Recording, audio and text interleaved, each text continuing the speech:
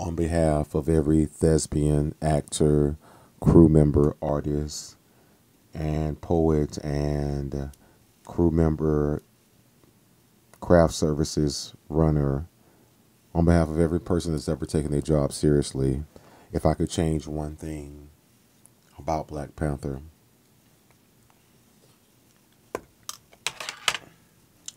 I would change how ignorant Terry Gilliam was. A name I associate with the word Voldemort, a name that shall not be mentioned.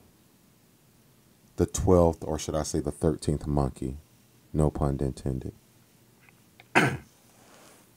To quote the so-called filmmaker, writer, producer, Terry Gilliam, I'll put my resume up against yours any day.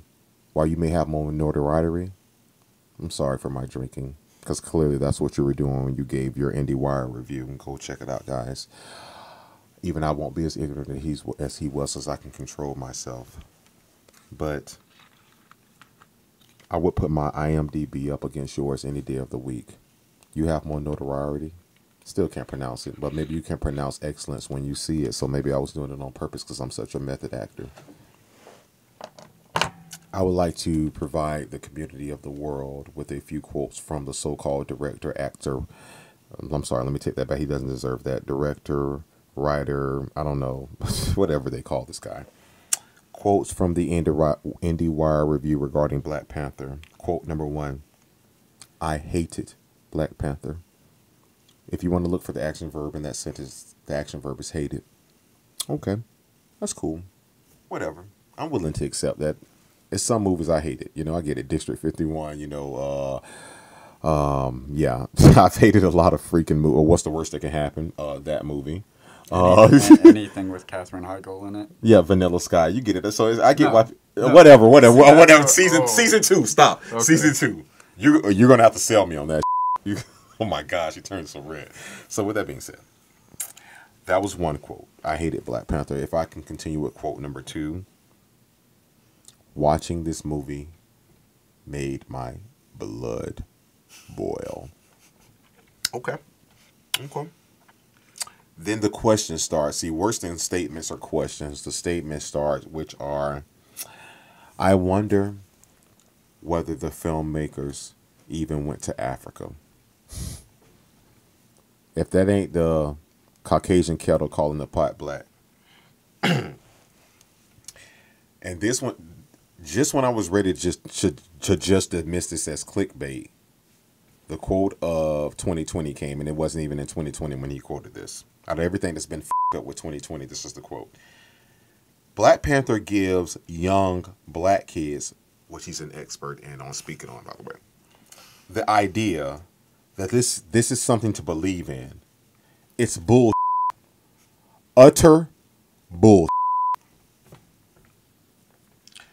And right when I was ready just to send some tweet, which is like 100 and some odd characters, I couldn't even get done with my tweet before I found this part, thanks to that algorithm that shall not be mentioned.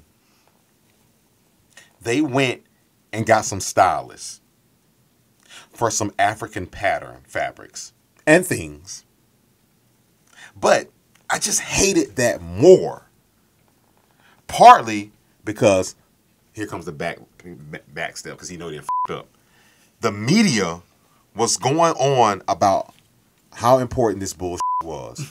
And guys, those are quotes. Those aren't opinions. Those aren't Facebook algorithms. Those aren't Instagram ads that you didn't ask for. But let me help you out real quick in my response to those things. Remember when he said they went and got some stylists? See, here's the thing.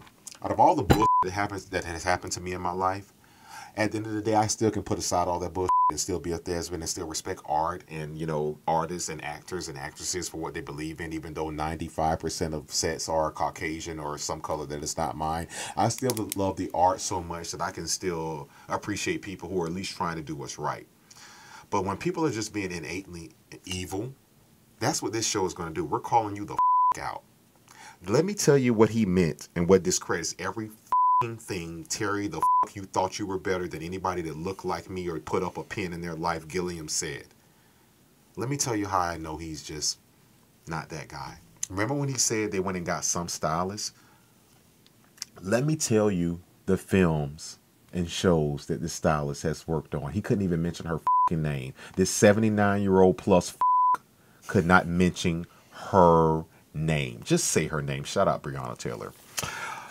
Miss Ruth Carter, which takes 30 seconds to IMDb, has been a part of the following entities: Black Panther, Dolomite Is My Name, Malcolm X, Amistad, Yellowstone, Four Brothers, I Spy, Baby Boy, Money Train, Corkland, Jungle Fever, and a little show that you know called Seinfeld. You ever notice how some white guys, Caucasians, I don't know, who've never been in the community that looks like mine, can pass judgment on a show? It's kind of funny, is it not? So Terry Gilliam, if I can change one thing about Black Panther, is that you never saw it, because your opinion doesn't matter, unlike all lives. In Terry's defense. You have defense for this? Really? You want to do this?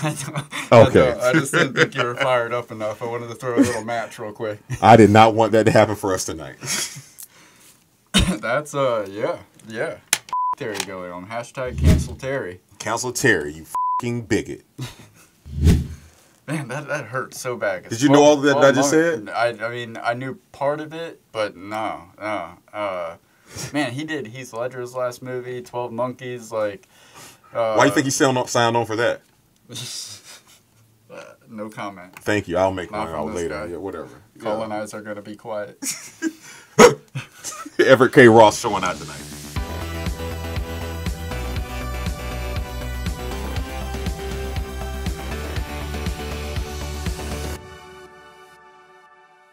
That's the trailer.